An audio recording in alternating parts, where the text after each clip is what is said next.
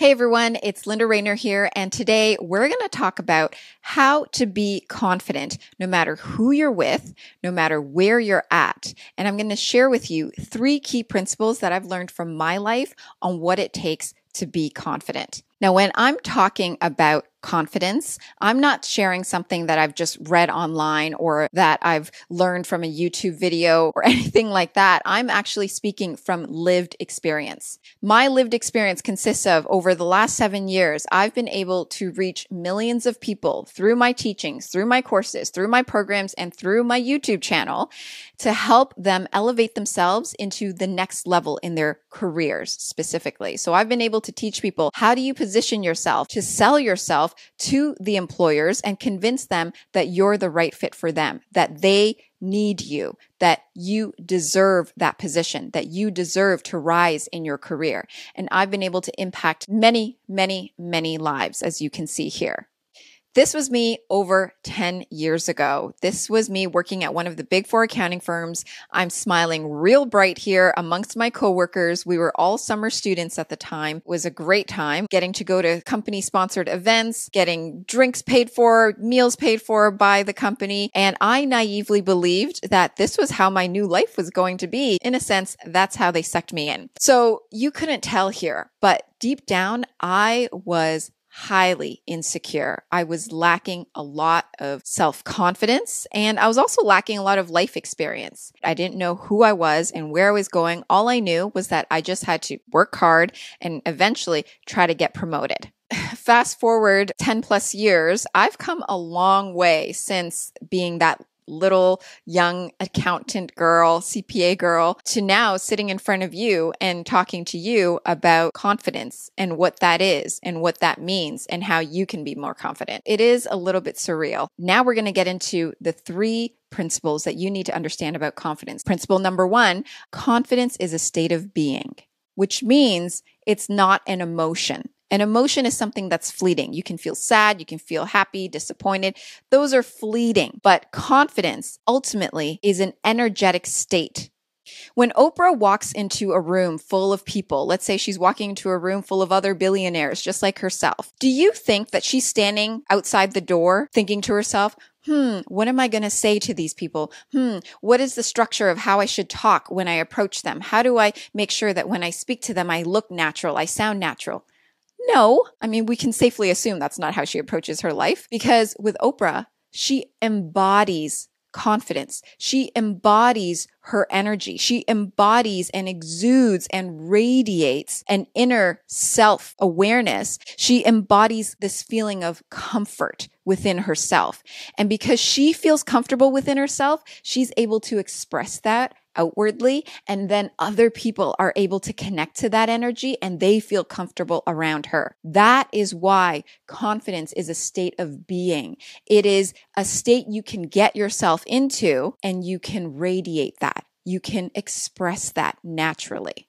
It's all about how you manage your energy, but it's about understanding that you, first and foremost, are made of energy. So on to the next thing that you need to understand, the next principle, which is the world is your mirror. Carl Jung, famous Swiss psychiatrist and psychoanalyst and philosopher, once said, unless you learn to face your own shadows, you will continue to see them in others because the world outside you is only a reflection of the world inside you. This is something that I've always understood to be my reality. I filter the world through how I feel internally. So I know that the world externally, if things aren't going right, if things feel like they're not working out, if things feel hard and tough, I know that that's because inside there's stuff going on within me that's bringing that out into the reality that I'm living in.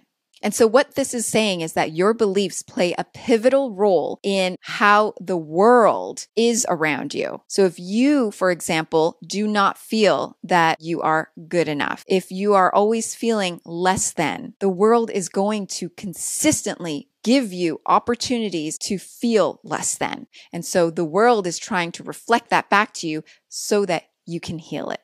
So now take an inventory of what beliefs you're holding on to that aren't serving you. If you want to change your reality, you have to change your beliefs. You've probably heard that before, but I can tell you from my own lived experience, that is absolutely true. Now on to principle number 3 about confidence, and that is confidence is a byproduct of deep inner healing work. Throughout my life, whenever I've faced situations where I felt like a failure, where I've been disappointed, where I've had to overcome some really depressed states, those were the times where I really needed to turn inward and do deep inner healing work. I needed to dig deep and remove emotional blockages that were stopping me from rising to the next level in my life. Because ultimately, it was the emotional blockages that were causing these issues in the first place. It was the stuff that I was holding on to internally that was causing my reality to show up the way it was. For example, before starting my business and going online and putting myself out here, I was working a corporate job. And towards the end of it, even though I had achieved a lot of success in that career and I was well known and I was doing really well, I had reached a point towards the end where I was feeling trapped. I was feeling stuck. I was feeling truly at a low point because I realized that that was not the path that I wanted to go on any longer. And most people, if they're not sensitive, like I am, most people have the stamina to be able to just keep chugging along, just keep doing the job, just keep staying in the same place because it pays the bills and it's fine. I didn't have the ability to do that because I'm sensitive. And if you're sensitive, you know exactly what I'm talking about. I did not have the ability to hold on to those tough, hard feelings day in and day out, going to a job that I didn't enjoy anymore. And so instead of just quitting that job and trying to find something else, I made the decision to dig deep, to turn inward and ask myself, what is it that's going on with me? What is it that I really want? What is it that I want to do? So I had to ask myself those hard questions, and that led me down the journey of doing deep inner healing and being able to get myself to a place where I was confident enough to move into the next level in my life. And many, many years later, this is where I am. When we are willing to burn through the painful emotional blockages that are lodged deep within us, are we able to truly heal? It's really like cleaning out a house. When you clean out a hoarder's house, eventually you'll find, oh, I have room now. I have room where I can put furniture. That's the same for within your body energetically. You need to make space. So you need to get rid of the emotional blockages, the beliefs that are not serving you, and all of the junk and gunk that's been sitting in there for years and years if you truly want to embody and exude confidence. So if you want to be confident, be prepared and just know that the journey to true ultimate confidence is not necessarily easy because confidence is a byproduct of inner healing. So there you have it. Those are the key principles that you need to understand on how to be confident no matter where you're at, no matter who you're with. I want to ask you, out of the 3 principles that you just learned, which one stuck with you the most? Was it that confidence is a state of being? Was it that the world is a reflection of your internal world? Or was it that confidence is truly a byproduct of inner healing work? Let me know down in the comments below. And if you have any other questions or comments about this topic, I would love to see them and hear them to address them as well in upcoming videos. In my next video, we're going to dive deeper and we're going to talk about what to do with this understanding, this newfound understanding of what confidence really is, so that you can get that much closer to embodying who you truly are. I hoped you liked this video. If you liked it, please give it a thumbs up. Please share it with your friends and subscribe if you haven't already. Thank you so much for watching, and I will see you in the next video.